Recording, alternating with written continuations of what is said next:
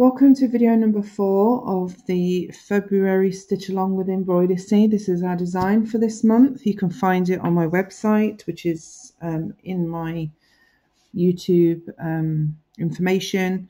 Just subscribe, click on the link, it'll take you there. It's a downloadable PDF, so you can download it, trace it off your laptop screen or print it out on your home printer and then just trace it through your fabric.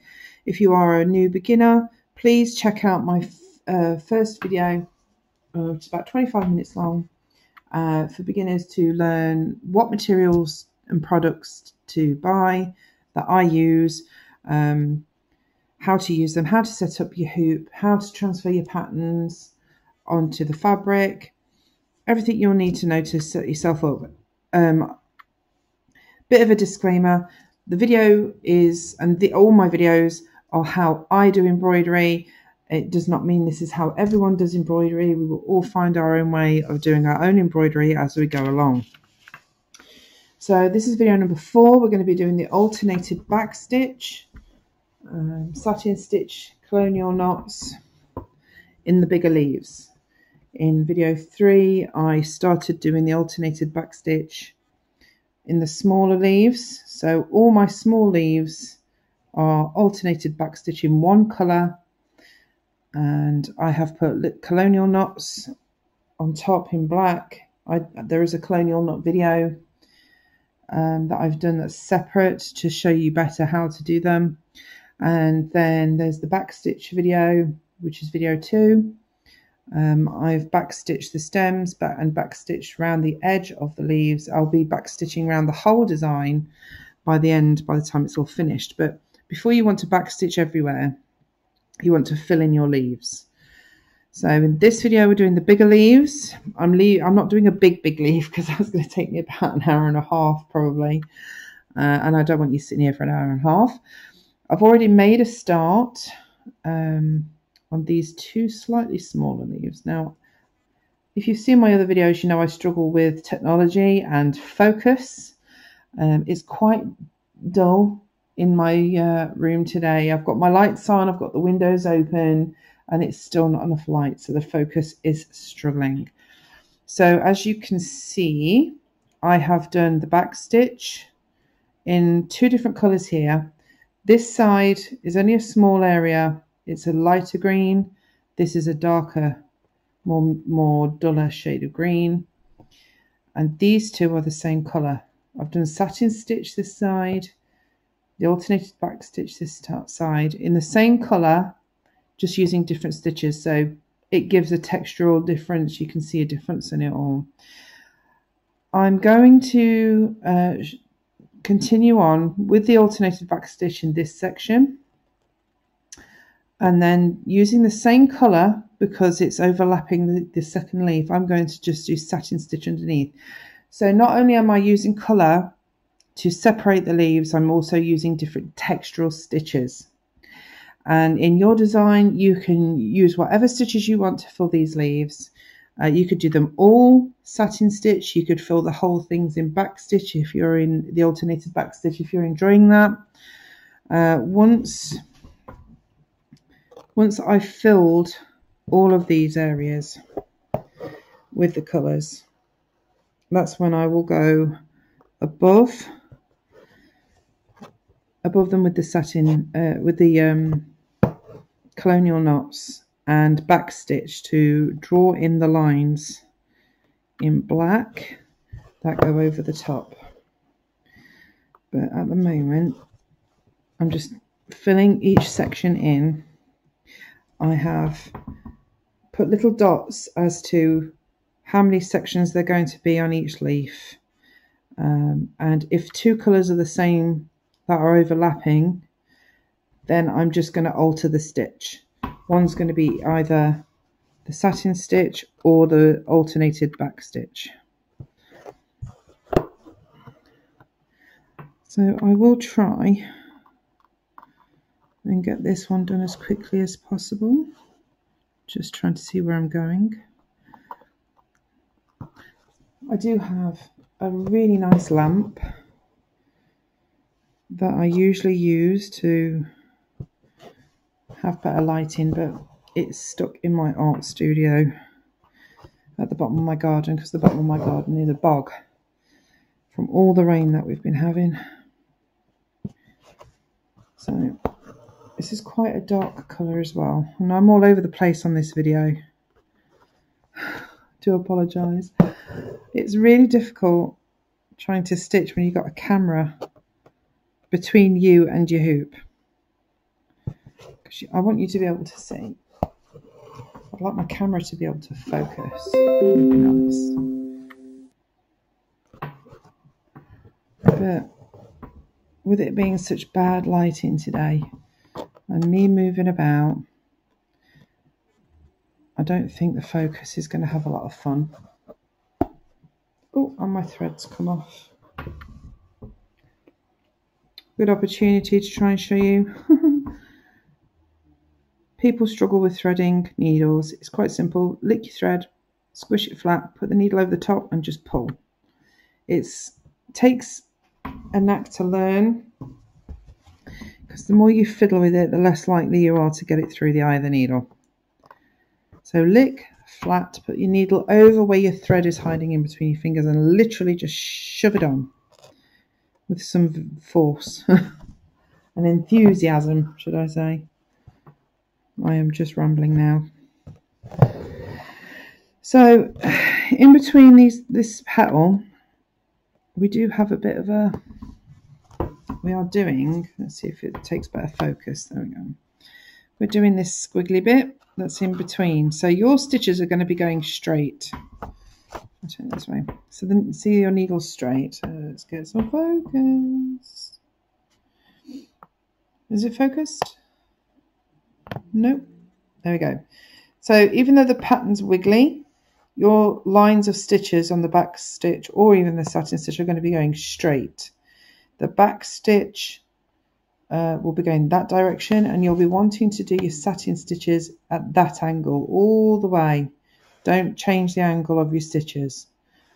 So yeah, it goes that angle all the way through down the little gap in between the petal. So my back stitch is going straight. Straight down the wobbly gap, and then I just do a couple of stitches each side to fill in the gaps.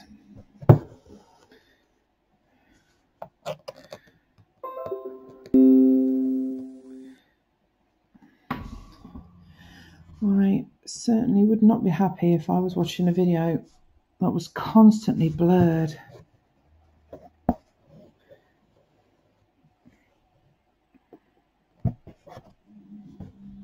But I have to get really close to the camera, which then means that the camera is literally between me and the work, so I can't see what I'm doing. I have to look at my computer screen to see where it's all going. Not an easy job. You never know, one day I might be able to get a better camera, get a better setup. I mean, some people, I think, have the hoop on a stand so it stays perfectly still while the needles are going through. There's certainly no way of attaching the camera to the actual project. Okay.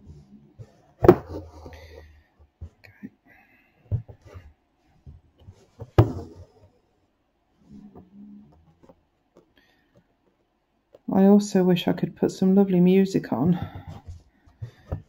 but YouTube will stop and ban your videos or mute your videos if you put music on. That's not licensed. You've not got the license to play it, and I don't have a license. Oh, right, I've pulled through a bit from the back. Sometimes that happens. Any loose strands that you have at the back of your project could get pulled through, which makes it look a bit messy. Okay.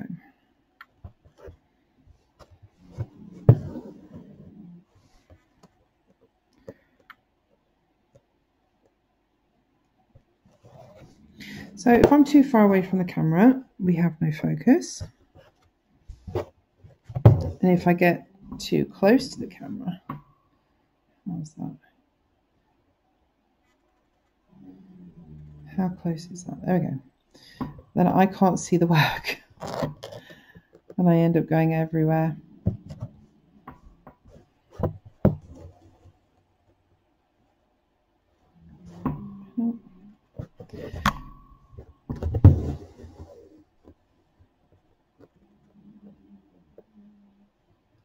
I don't know if you can hear it on the video. I won't know until the playback. I have one of my dogs snoring in the background. I can hear her. I don't know if you're going to be able to, the microphone's going to be able to pick her up. And the fragrance in my room at the moment from my sleeping dogs is quite something.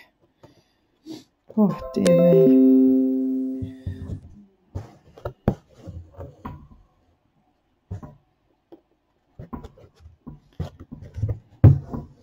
I will take pictures of close-ups of the work as I go, so you can see better. I am actually holding my project upside down at the moment. It's not a camera thing. But I just keep going until I reach the edge of the design.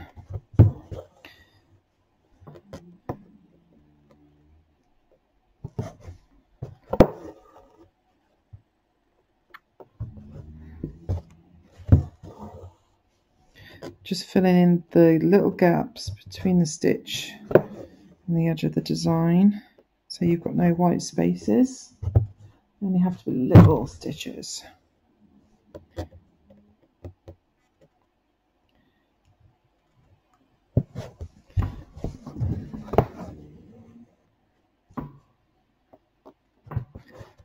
Okay.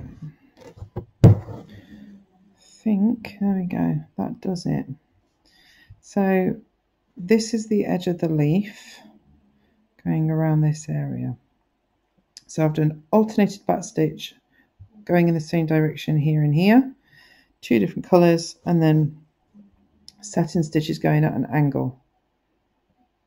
So on this side, because I want to put dark at the bottom of my leaves and this leaf is underneath, I'm going to start in this corner and then go at an angle.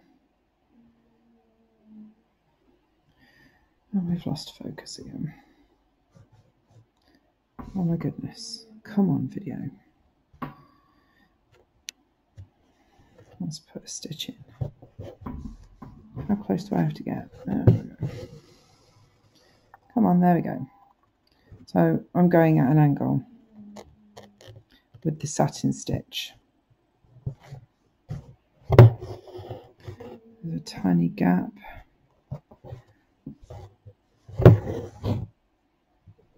Stuck on my hoop. It's got to be the most annoying thing about hoops, is constantly getting stuck on that bit. So there we go. I filled in the little gap, and the same as what we did with the satin stitch around the heart in black in video 1, we're going to go from one side to the other, and then we're going to come up next to where we went in, because we want to save that thread.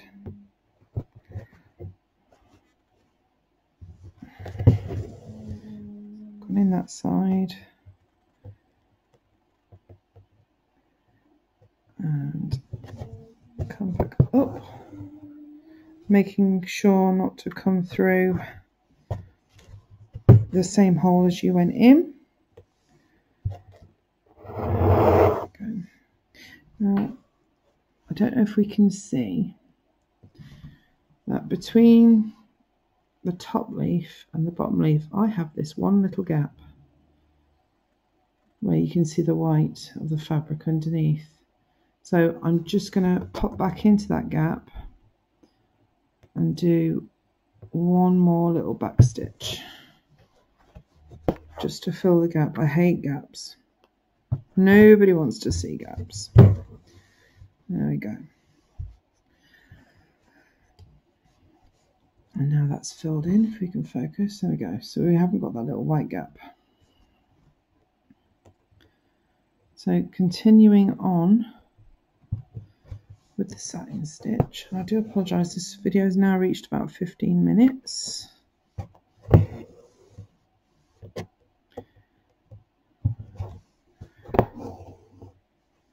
I am going as fast as I can.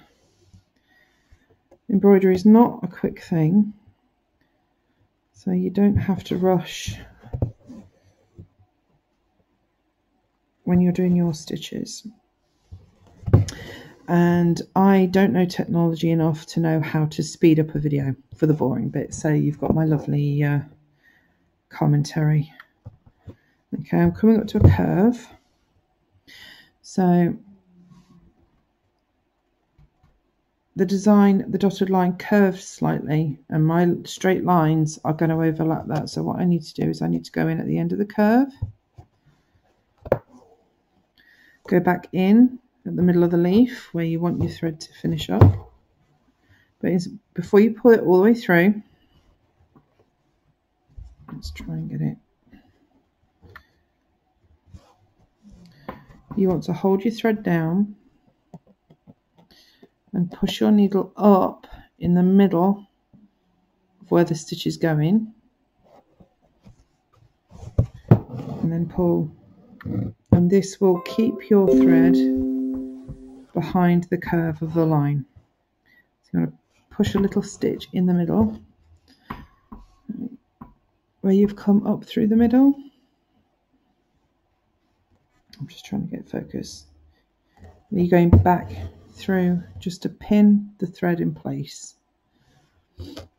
And I've got some space left over, so I'm going to have to fill that in just with a couple of little stitches, or even just that one stitch actually. So that's that section filled in with the satin stitch. So even though it's the same colour, you've got different stitches to give it that different texture. With the last gaps, I'm going to be using the secondary colour, but with a back stitch on this side, because the back stitch will clash and give different texture to the satin stitch. And on this side, I've already done the back stitch there, so I will be doing satin stitch this side as well. It's going to be completely your choice as to which ones you use. I'm going to change the colour of the thread. Yeah, keep going. Keep using the alternated back stitch and the satin stitch in all your sections of your bigger leaves.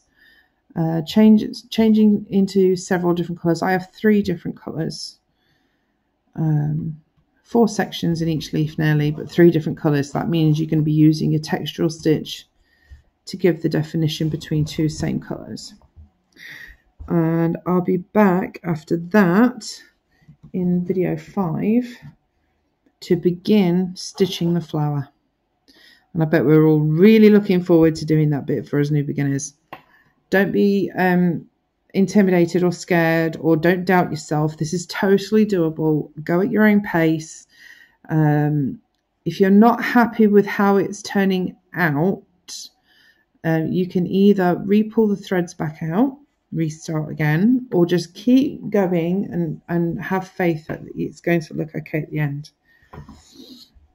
So I look forward to seeing your posted pictures on our Facebook group of your progress, of your designs, what colours you've used, what stitches you're going to use.